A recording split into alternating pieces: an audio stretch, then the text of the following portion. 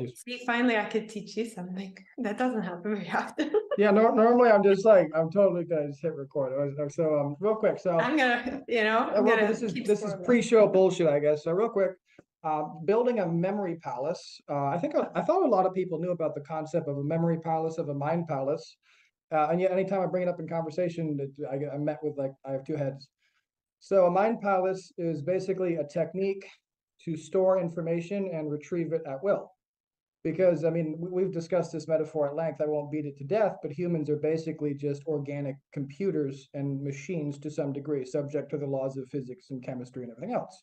But you can also store information very easily using memory pegs, mnemonics, and mind palace, which is basically a combination of memory pegs and mnemonics. Now, mnemonics is just using kind of like cues to help you remember things.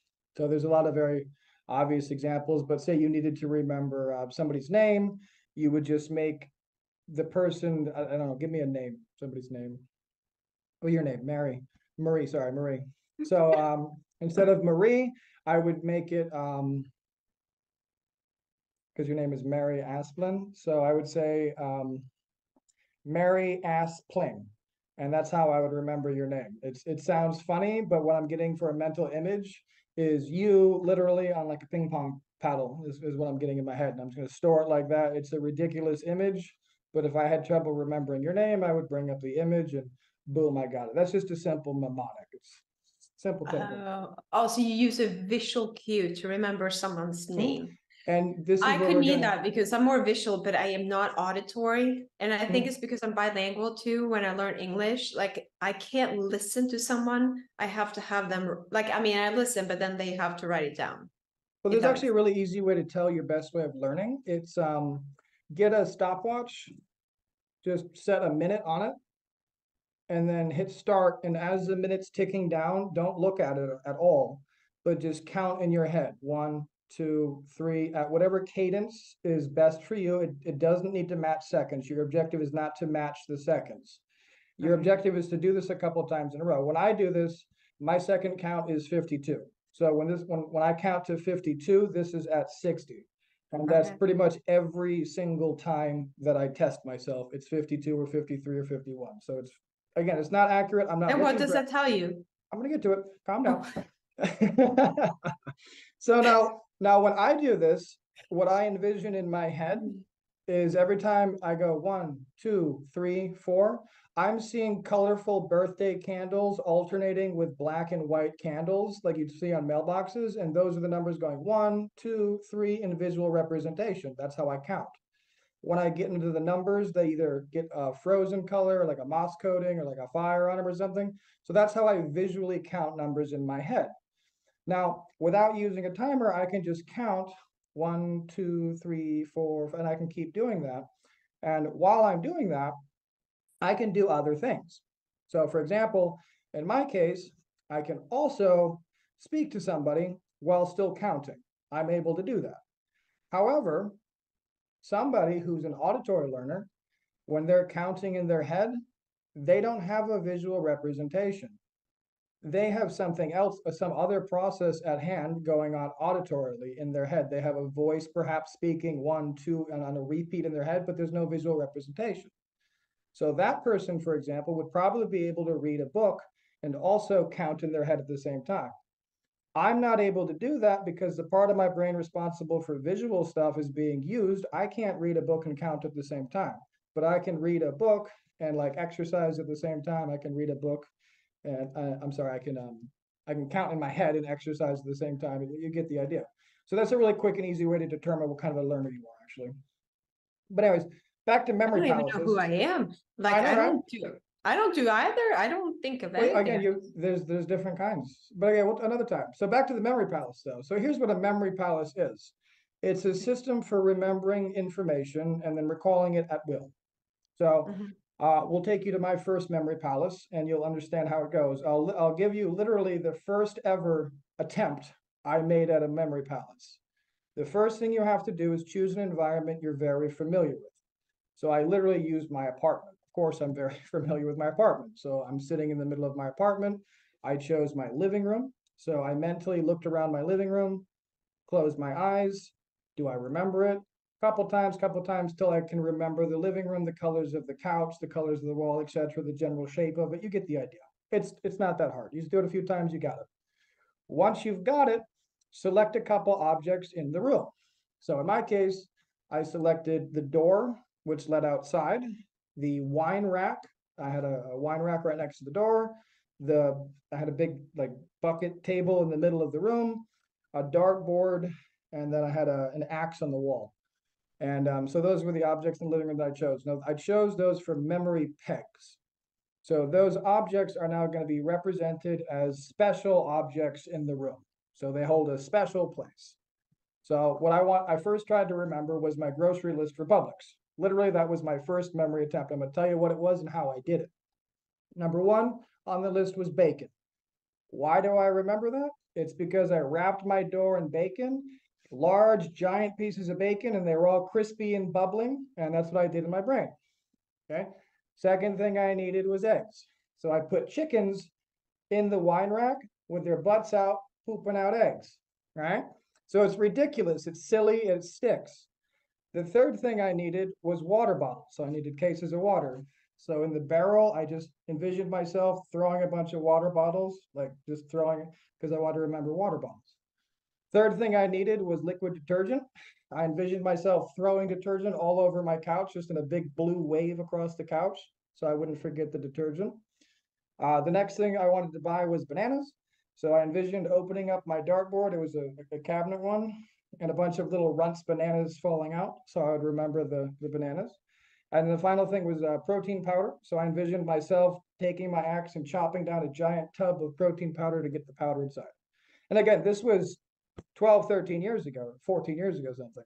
And I still remember it and everything else that I put in those places since then. You can keep reusing the memory pegs over and over. You can use it, like magicians use this to remember large amounts of numbers. Chess players use it to remember plays, etc. I use it to store information about anatomy and respiratory health and stuff. You get the idea. It's very simple concept, right? Very simple. Well, you're looking like it's not. I mean, okay, so let's try I it together. just realized that I don't think I am not even aware at all. Like something is, I'm not using this part. Okay, let's do apparently. this. Let's do. We're gonna make a baby. We're gonna make a baby memory palace. Okay, I'm serious. I'm gonna test you at the end of the podcast. Okay, so right now you're at your desk. Mhm. All right, 3 objects on your desk that have special value to you.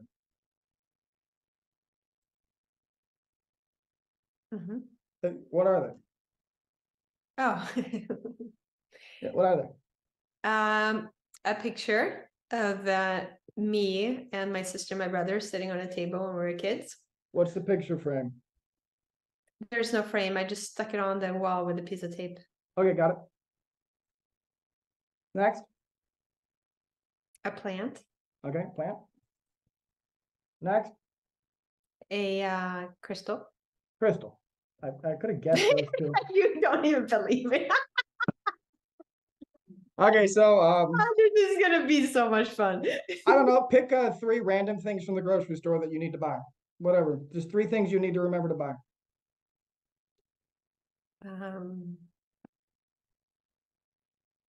Okay. Whatever. Okay.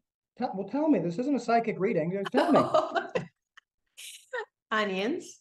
Onions, Avocados. avocado, And what do I need to buy?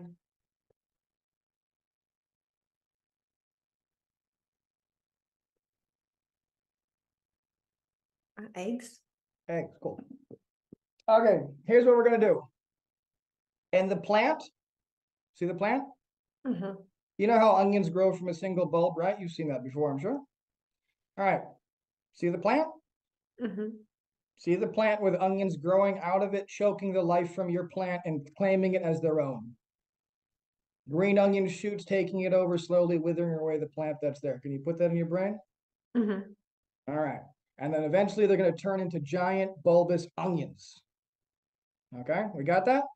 See Mhm. them poking out of the dirt, see them choking the life from your plant, see the green shoots spiking up to the ceiling. That's so sad. I know, but it's going to help you remember. All right, what else we got? Avocados. All right, avocados, the picture of you, your sister, and everybody else on the wall. I want you to picture yourself throwing avocados at it in a fit of rage. Okay. You. Okay, picture yourself throwing avocados at it in a picture. And you're turning the floor into guacamole, okay? All right, big old mashed potatoes of avocado, right? And we need eggs, all right? We got a crystal. You come up with the last one. I'm gonna balance an egg on that crystal. You're gonna balance an egg perfectly on the crystal. Make sure it's an ostrich egg, okay? Mm-hmm. Ostrich egg balanced on top of the crystal. If it falls, the world It's like the ends. crystal ball. It's gonna become the crystal ball. The egg is Yes. just gonna have this radiant light. Exactly. Okay, cool. We got it. So we got the three things. Now let's get into the posture podcast. So Yes. hello and welcome to what was it? What is this one again? I forget the name. Healthy conversation. Healthy conversations. That's the one. I'm sorry. That's also a mentally healthy conversation. But welcome, guys, to Healthy Conversations with Coach Castle. And I'm joined once again by Marie, digging into her specialty today on posture. Welcome back.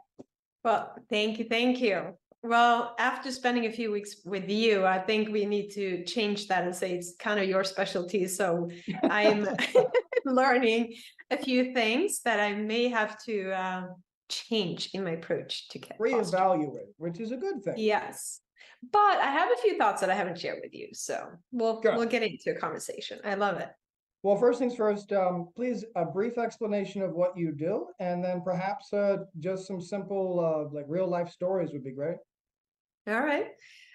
So what I do for the last 2 decades, working with people to restore mainly their posture, but posture to me is the foundation to overall health and wellness. So I have a degree in biomedical science, came from medical research, changed my career, went back to school for massage therapy, became a manual therapist, and also personal trainer. And then over the last 15 years, I've specialized in structural integration and alignment and functionality. That's why I appreciate your training so much, because that's what your focus is. Healthiest possible version of yourself, yes. What's that? The healthiest possible version of yourself and the most efficient way possible too.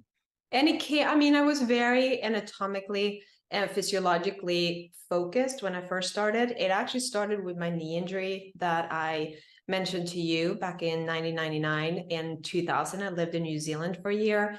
And I didn't know you then. No? I'm just kidding. Yes. You said you mentioned it to me. I'm sorry. And then you said that. Oh, okay. So I lived there for a year and I put myself in the mountains and I did a 3-day trekking. I was not prepared. I am one of those, I throw myself into situations without thinking. So I didn't have any camping gear, nothing. So I started off in flip-flops and it was 70 miles over 3 days. And long story short, I found myself with this stabbing knee pain descending. It started to kick in. I was a runner at the time. I was working out like 6 days a week, twice a day, kind of that in my 20s. So then I got this knee injury and that put me on the path of figuring it out because I sought help through medical practitioners, through acupuncturists, PTs, you name it. I did it. Nobody could help me. So I'm like, well, I have to help myself. And that's where I got into. I've always been focused on fitness and strength, but that's what I learned so much, that knee problems stem from hip problems and also the foot alignment, right? That we have talked. So long story short, that's when I really got motivated to fix myself and became obsessive to the point where my friends, if we would go on vacation, I would bring my anatomy book and they're like, hey, it's time to relax. I'm like, I'm having fun. I'm reading about the human body. So I love the human body. I find it so fascinating. And that's why I appreciate you so much, because you have this mind and you just go in depth about it, right? So fast forward again, I moved to America 2004 to do my PhD and decided that I don't want to spend my life in a lab. I want to work with people and their bodies and actually help them feel better, not develop drugs to make them sicker. So I wanted to work through movement. Movement is medicine, in my opinion, and also just lifestyle habits. And I think we've removed ourselves so far from what healthy living means. and we've become so sedentary. We've lost proprioception. We've lost the ability to move. Kids move freely. And as we get older, we acquire more sedentary lifestyles and we lose that mobility. And I think mobility, flexibility is key for vitality and longevity, and also just quality of life and how we age. And I hate this saying is, you go doctor, you have a pain or whatever it is, and the doctor's like, yeah, you're just getting old. And you're in your 30s. I'm like, I'm not getting old, So I hate that when I meet people and I have clients accepting that they are in pain. They're accepting that they're gaining weight. They're accepting that they're depressed. And all there is that it's an imbalance. So when it comes to posture, right, it's an imbalance. There's tightness that needs to be released and restored, and then there's weaknesses that needs to be strengthened. So I always look at that. So when I went through school, right, for personal training and massage therapist, I'm that annoying student that questions No, everything. I'm no, a critical thinker. Yeah, I'm impatient, and I'm like, why do we do no. this? So in massage, it's so frustrating to me because if you go for body work, if you don't go to a qualified professional that actually has the intention to restore balance in your body, they just go through the sequence, right? They treat the right side, the left side, the same. And to me, postural awareness is asymmetrical work. You have to, it's like a puzzle. So I don't know if this is like my eyes go to, and we've talked about that when we see people, right? We go to anatomy, bones, muscles. Like I don't see a man or a woman. I don't see age. I just see functionality, right? So when I was little, I would lay puzzles really fast. Like I just see alignment. I see lines. I'm very artistic, so I can kind of like, it's just something that I see naturally, but it's hard to see in yourself, right? You can see it in others, but you don't necessarily see everything in yourself. Again, which is why I appreciate you, because I know you have those eyes. So now you can coach me, right? From that perspective. I got the predator vision. I see the multiple layers of crap. Layers, yeah. And I It don't know kind if of you, takes away from seeing people like people, I though. Sometimes know. it is hard to take a step back. People ask It's why I very smoke so much clinical. weed, but that's why sometimes. It's very clinical. And people have asked me that, is it hard to treat bodies? I'm like, no, I just don't see the person. I see their tissues. And they Mm. look at me like I have two heads. And I'm like, I just see tissues. And from a manual perspective, it's more three-dimensional. And then the movement kinesiology is a different, right? So then I combine the two. So when I was working as a trainer and then I had my massage practice, that's when I realized those clients that saw me for both saw the fastest results. Because with manual therapy, you can go into the tissues and literally manipulate the tissues, right? And then with corrective exercise and movement, you can now change movement patterns and you can make them aware of how they move on a day-to-day basis. Same with breath work that you're big on. When you unlock, and we can talk about that because we've obviously, you have opened my eyes to a different way of breathing and I've taught another way. And now learning that I have even more to learn, which is kind of the story of my life. I constantly dive deeper. And again, so grateful that I met you because now you've added layers to my already existing knowledge, right? Now I can go deeper and learn something new.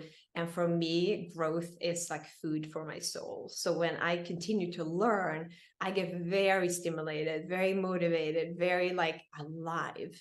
And so my story when I saw that my clients saw the best benefits, that was when I opened the very first wellness center in Boston with posture as a focus. This is 13 years ago.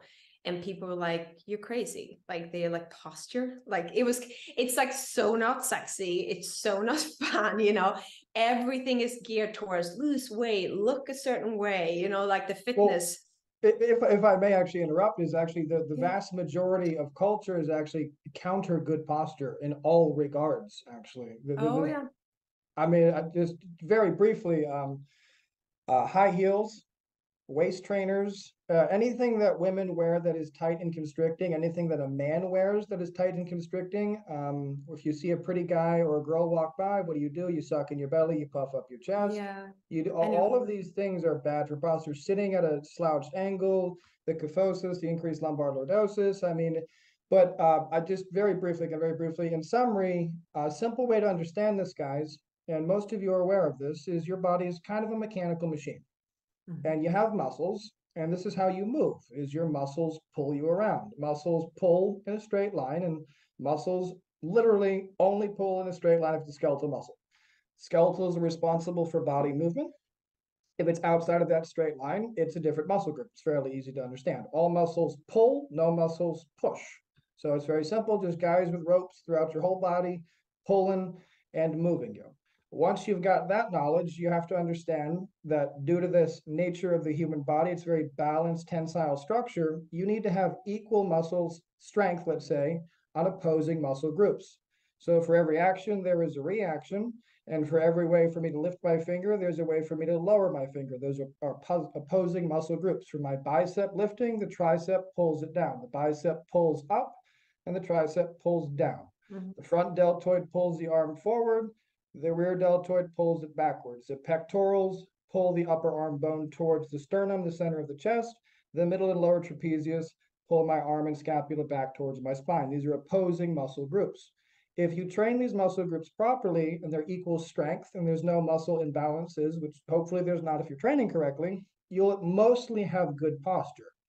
Adding to that correct respiratory breathing and a few cues and a few things you're going to talk about in just a minute, you'll have very easily accessible good posture. The only downside is most people don't have this simplistic take on things of training equal parts of your body equally. They don't think about muscles in those terms. They don't think about the human body as being a tensile structure as opposed to a compressive structure, which it's not. Think about it, guys. Your bones, they might be very wet, but they never touch each other. They're held suspended in a very intricate lattice work like a tensile suspension bridge, but incredibly more complex.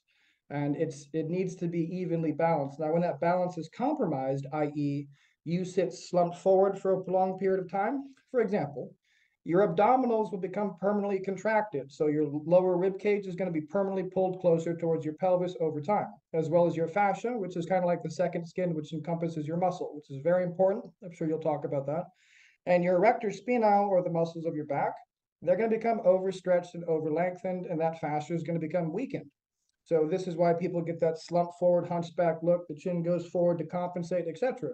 You don't want that to happen to you, and it's as simple as training opposing muscle groups. I'll shut up now. Sorry, back to you. I hope you guys are enjoying this episode so far, and thank you for watching. Don't forget to like and comment, as it does help the channel a lot, and of course, subscribe if you haven't already. No, I love it. I love this. And I'm so glad you brought up, I'll get into a little bit more detail. Like I wrote down a few things on how I view posture and what to look for and different curvatures in the spine and so forth. And I can do a little demo of that. But I love how you brought up tight fitting clothing, because this is something like for women bras. Like I do not wear bras for a reason, because I think that it constricts so much around the rib cage and it affects their breathing pattern. And now yeah. I just have to, this is not transmitted enough, and it's best if I definitely say this on a podcast with a female as opposed to saying this solo. But wearing bras, there's definitely a time and a place, ladies, but you actually want to try to avoid it. The reason for this is if you're wearing a bra, literally think about it like a muscle. So if you're wearing a bra, your boobs don't have to do any work to support themselves and keep themselves firm and keep themselves upright. The bra does that for them, so they atrophy. And I won't get into it, but the network within them literally atrophies and deteriorates. That's where you get, nipples down to your belly button. If you don't wear bras and you do, basic, just kind of jumping movements and you live your life mostly braless, you're going to have better boobs. Of course, you should be training, again, your chest and everything else, ladies, but these are all things that are going to give those really nice boobs for a lot longer, just so you guys know. Without the surgeries. Yes. But, and I know a lot of women will say, well, I can't, I have to wear bras, right? And there is a difference between a large chested woman versus a small chested woman, right? Like the breast size matters. So I'm not going to say that it's for all women. And a lot of these things, when we speak about that, some people would be like, well, that doesn't apply to me, or that doesn't work for me. But it's also what you've become accustomed to. So like you said, the tissue will become more saggy, right? It will lose its what's the word? Like firmness, Elasticity. basically. Yeah. So, and when I think of, you can use different kinds of support. So like a bralette, right?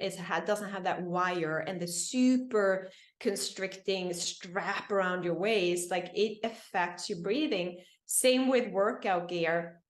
I always say with too tight of a yoga pant and like really those slimming kind of, I don't know, layers they put on underneath dresses. And I see this with my clients. They have so many health problems.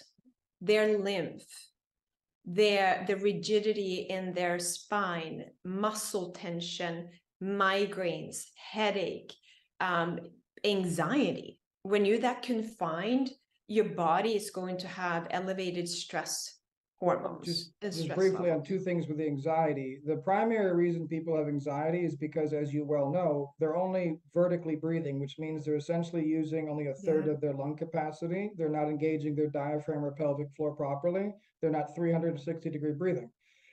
Guys, if you just start breathing with your nose, 5 to 6 seconds in on the inhale, a real 5 to 6 seconds on the inhale, and a real 5 to 6 seconds, either nose or mouth on the exhale. And you make sure you breathe into your belly. This is hard for most of you. Don't tell me it's not. This is hard for most of you. The way that you get out of this is lay on the floor, bend your legs like you're going to be doing a crunch, so your lower back is flat on the ground. Put some form of a lightweight water bottle, can, I don't know, your cat on your belly, and make sure that that is going up and down while you are breathing, not your thoracic cavity or your chest.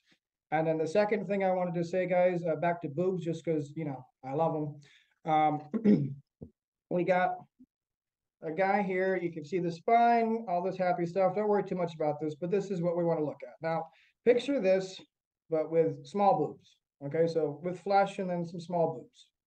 There's not going to be a lot of strain on these muscles back here. These muscles' job, once again, is to pull towards one another. Think like a bicep right here, kind of contracting.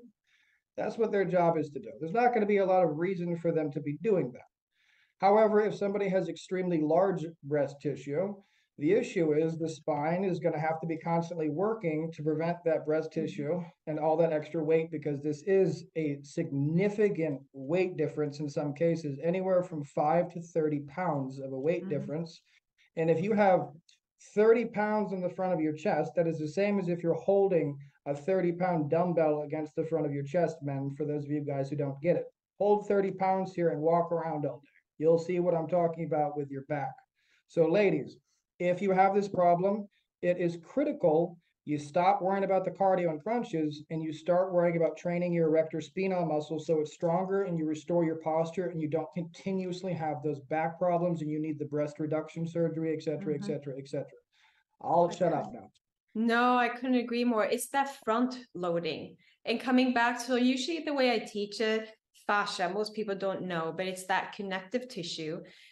It's a mesh that's connected through the whole body, inside the muscle, around the muscle, and connects all the tissues. So it's like if you pull a thread in the shirt, it travels. That's how the fascia works. So the most simple way I explain it, in the anterior, which is the front, and posterior in the back, if those two are balanced, your body is in that neutral position. But if you have that front loading, which I can do here, if you have heavy front loading, the posterior tissue is going to be eccentrically constantly under stress and trying to pull up.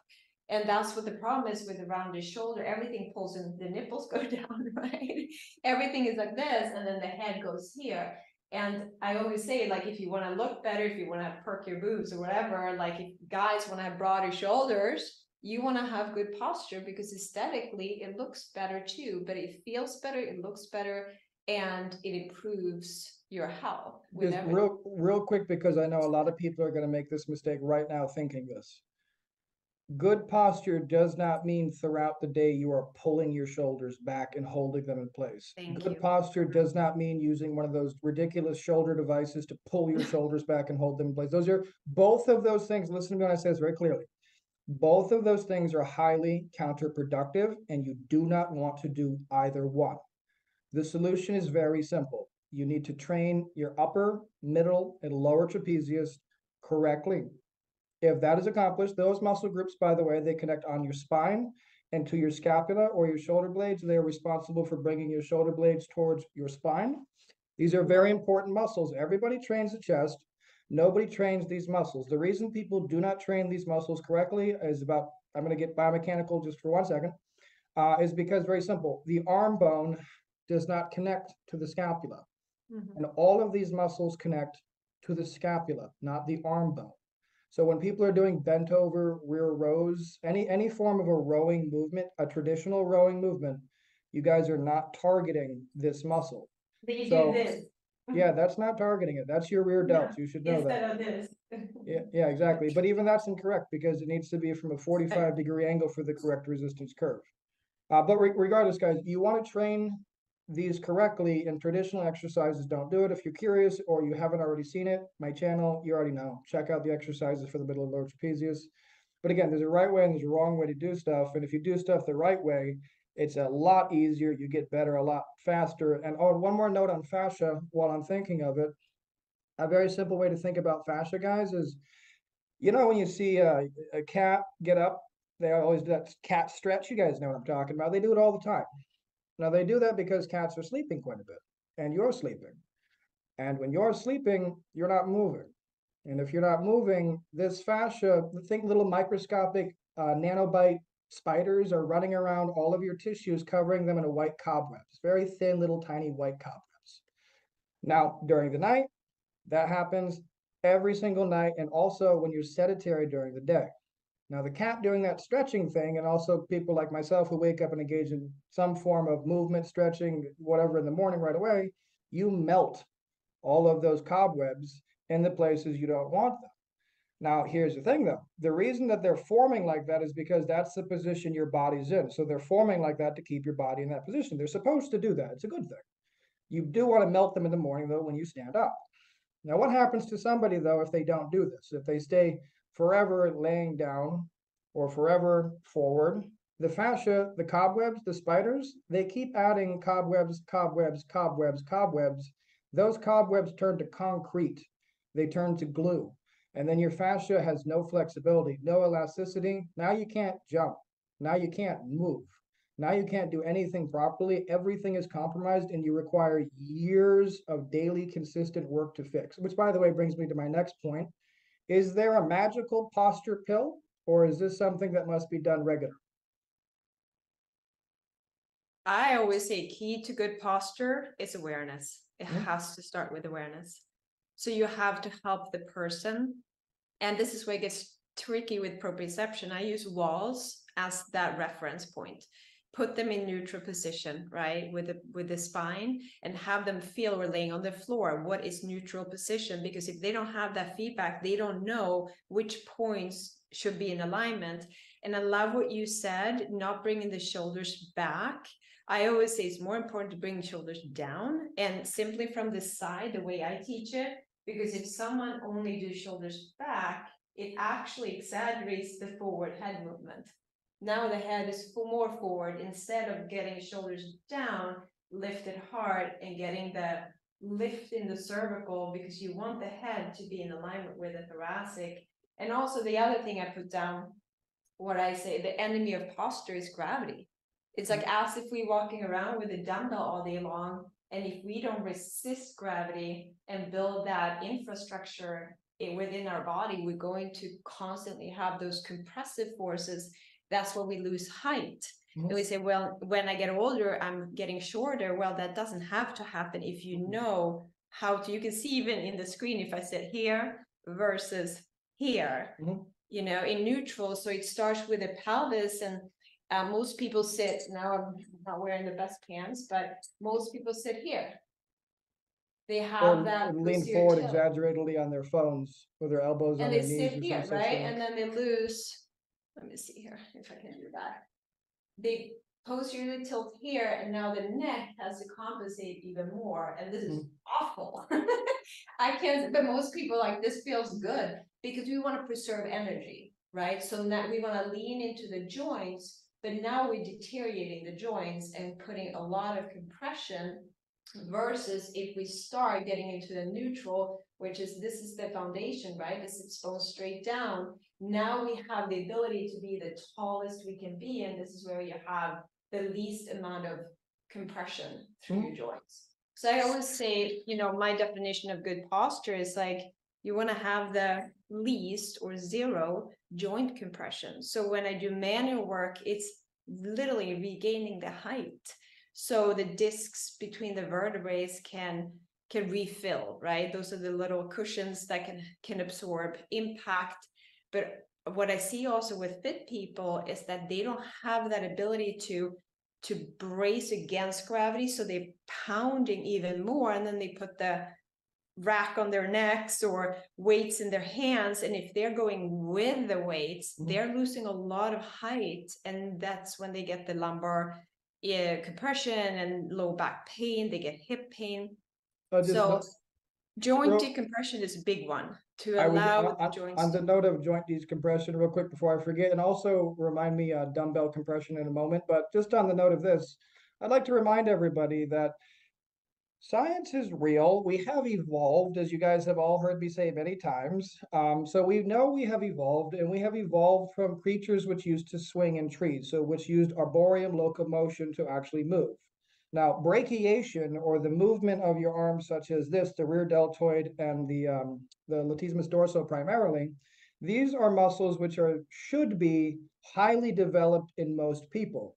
It's actually one of the reasons why we like the hourglass figure of a woman and a V taper in a male. That's because if you have the V taper, you have large latissimus dorsi and shoulders, which are responsible for this arboreal locomotion, excuse me. So this brachiation is something we've evolved to do.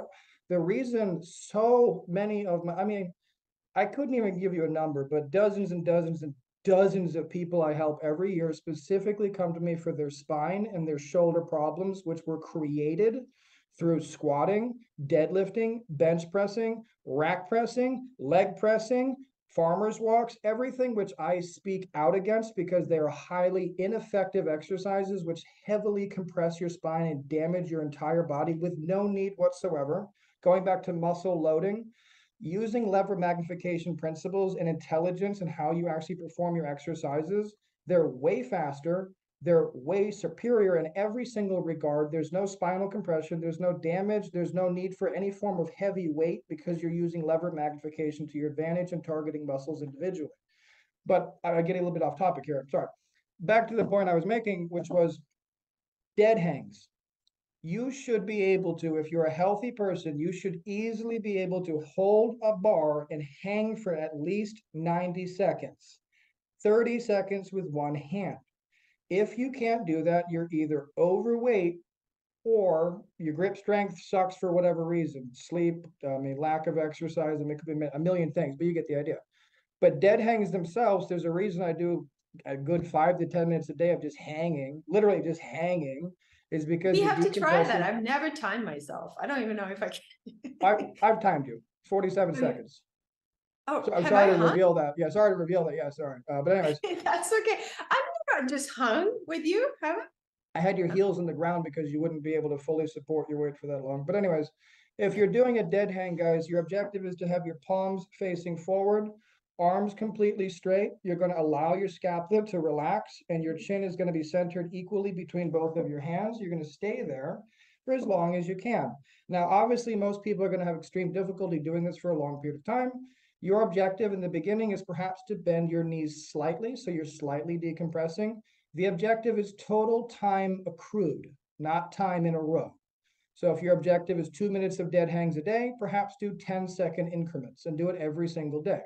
Make sure you're consuming enough protein, your sleep hygiene is on point, etc. You get the idea. But I just wanted to mention dead hangs because most people will go to all kinds of crazy things to fix their spine and their shoulders. But in reality, if you're doing simple things like dead hangs, your shoulder joint, I don't want, that's a complex subject, but um, your shoulder joint and your spine will thank you. Let's just put it that way for doing dead hangs daily as much as you can. You don't have a bar, use your door frame, use a tree branch, use your brain, people. Okay, this isn't hard stuff. Just hang from something. Well, We've it been doing comes it since we down were to freaking animals. Come on. it it comes down to use your body, you know. We have so many frozen joints simply because we don't move.